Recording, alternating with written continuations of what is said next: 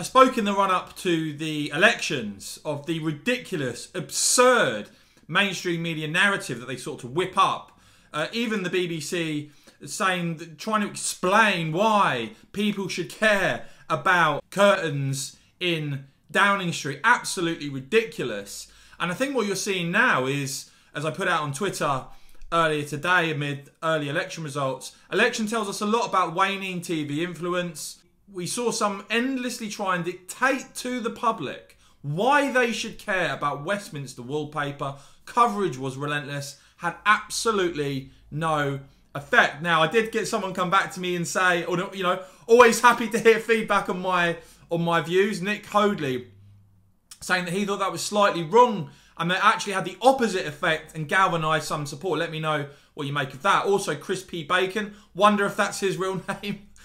Forget the wallpaper for a minute. When any other politician is on breakfast TV, they get a fair crack at putting their message across. A government minister goes on and they never get to finish an answer. The yearning for a gotcha moment is too much for the presenter to miss. And even the normally sensible Daily Mail, who I have a lot of time for, I think it's a great product, sort of slightly lost the plot when they said that Boris was somehow on the ropes. It was just a mainstream media bubble, one that Keir Starmer obviously lives in, much to the Labour Party's detriment.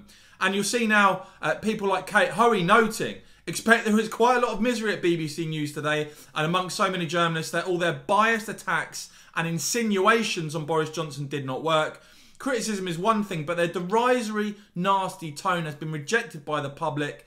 Time to end the licence fee. And actually, this was something that I saw backfiring throughout the campaign, as I noted.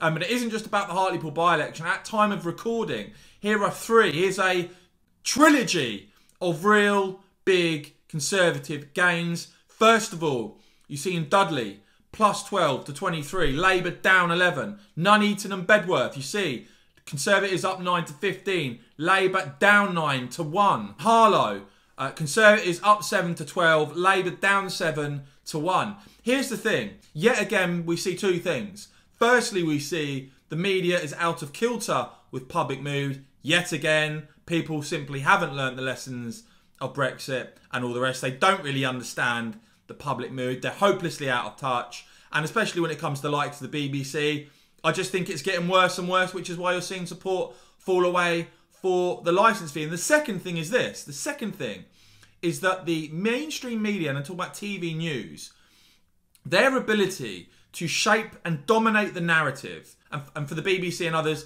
to get voters to focus on what journalists think is important, that ability is fading away. It's fading away because of alternatives like YouTube, and thanks so much to you, those watching this channel. But you know, that power, their ability to influence the narrative, the pre-election narrative, you'll note, this all happening before elections, that is fading, and they're losing that power. But I want to know from you guys, do these election results surprise you or not? What do you make of the mainstream media's behaviour before this set of elections? Do let me know, and as ever, please hit the big thumbs up button. We'd really appreciate that. And you can hit the join button to support my channel and get the patriotic new members badge next to your name. And of course, as ever, thanks so much for watching.